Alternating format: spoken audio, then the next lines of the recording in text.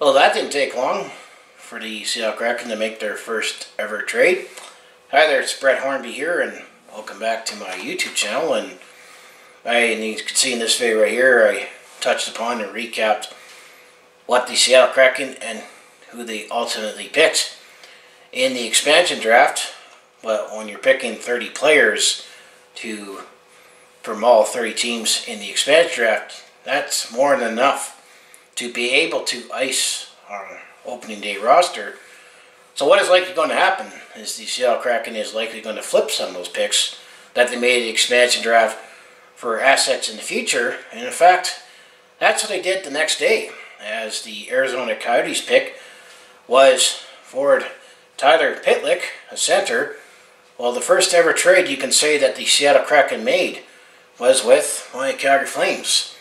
As the Seattle Kraken, they traded forward Tyler Pitlick to the Calgary Flames, and the Seattle Kraken will get a 2022 fourth round pick in the entry draft. So not the draft that's going to happen this weekend, but in 2022. I'm going to say Brad Treliving. It seems like he likes to trade fourth round draft picks. As the last few drafts we've traded fourth round draft picks, but Tyler Pitlick is coming to the Calgary Flames in exchange for a 2022 fourth round draft pick. And I'm going to say this might be the start of overhauling our bottom six, because I actually like this pickup for the Calgary Flames. As when you look at the salary cap situation, then also if you look at the Seattle Kraken expansion draft, well, we lost our captain Mark Giordano to the expansion draft.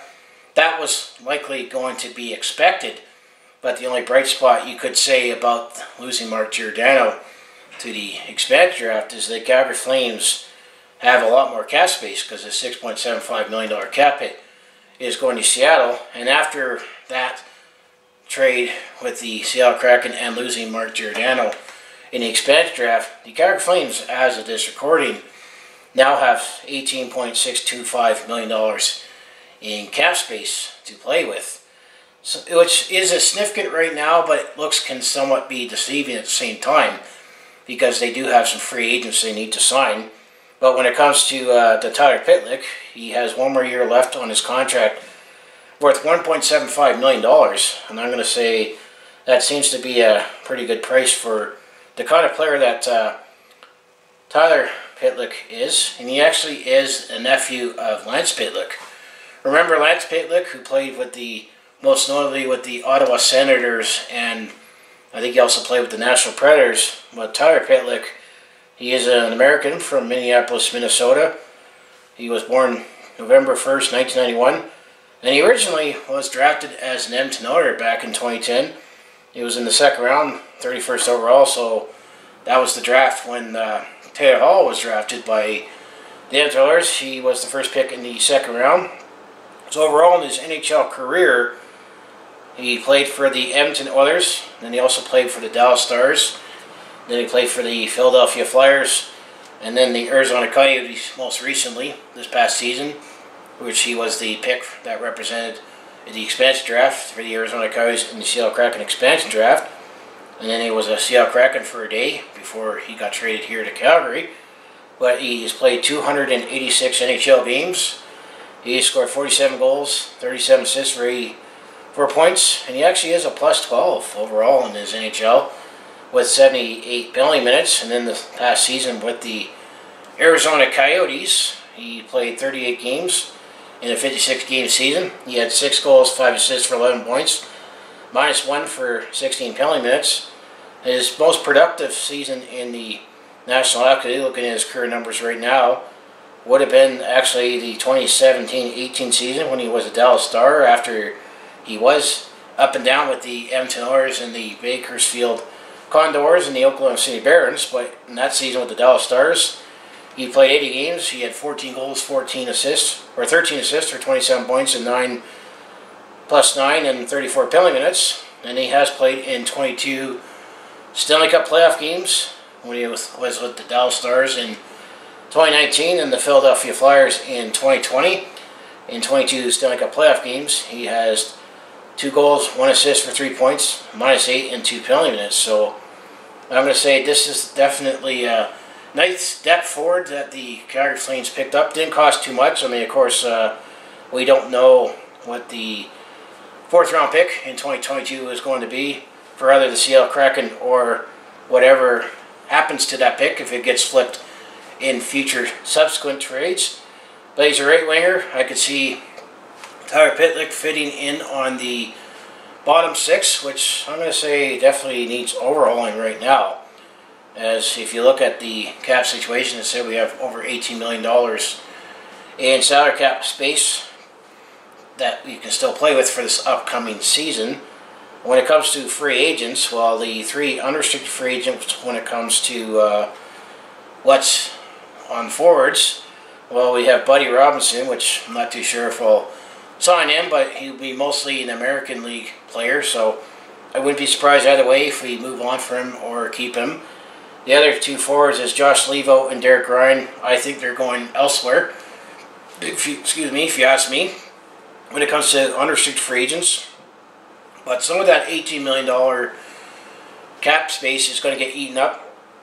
We've got 2 restricted free agents that we need to re-sign, Dylan Dubé and Glenn Godwin. So some of that $18 million will be eaten up by those 2 players. And I think, it's time. Well, Dylan Dubé is already an established forward for the Calgary Flames, but Glenn Godwin is knocking on the door. I'm expecting to see more of Glenn Godwin playing with the Calgary Flames this upcoming season. But I also hear with Tyler Pitlick that he's very, very versatile, that he can play up and down the lineup if needed be.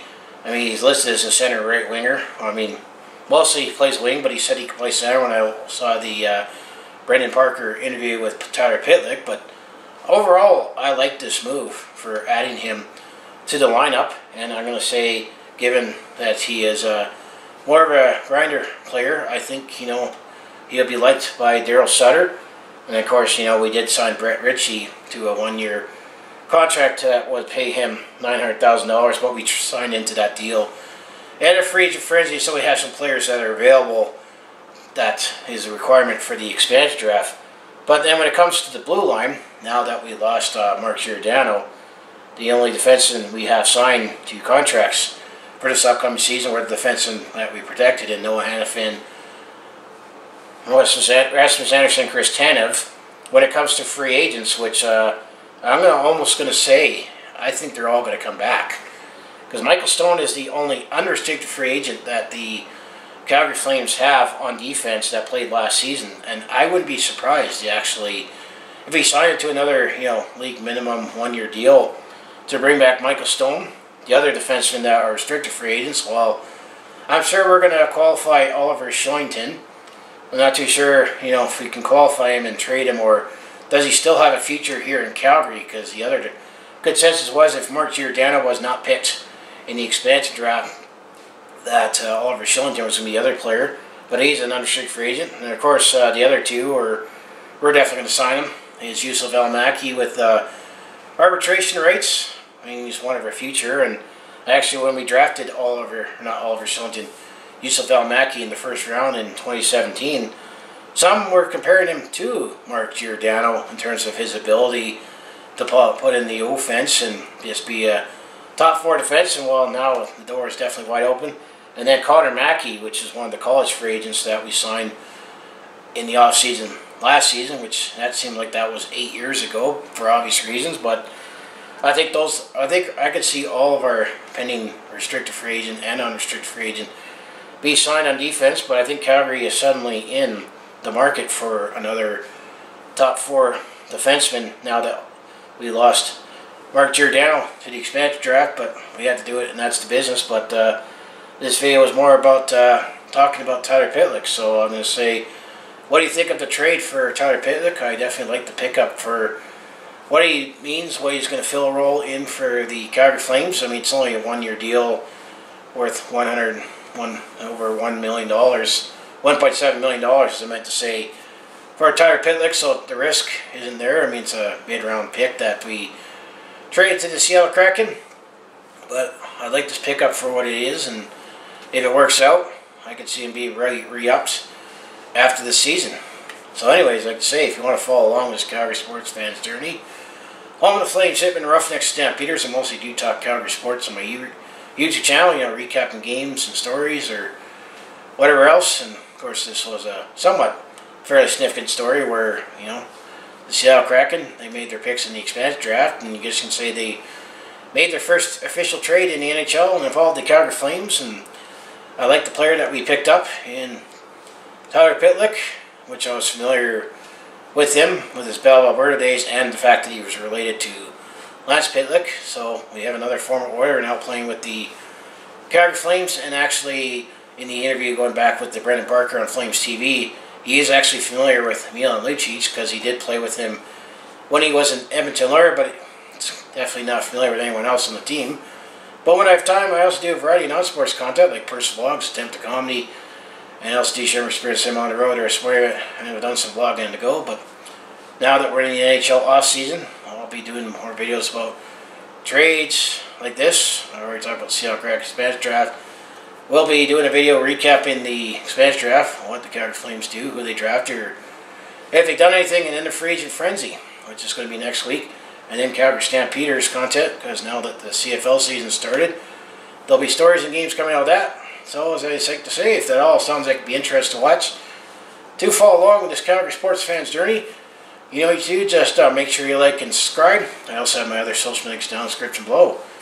So I say, go Flames go, welcome to the Sea of Red. Tyler Pitlick, now you're playing for the good guys in Alberta, in my mind.